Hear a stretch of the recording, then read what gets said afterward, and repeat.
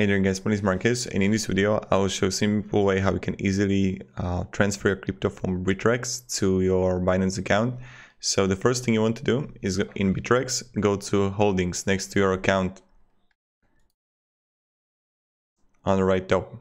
When you're gonna be here, you're gonna have your coins, and let's click which one you want to actually withdraw.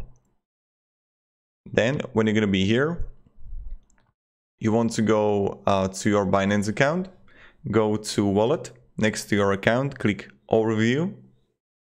Then when you're going to be here, you want to click fiat and spot. And when you're going to be here, you're going to be seeing all your coins. So you want to click on a Bitcoin and click deposit. Right here, you want to copy the address.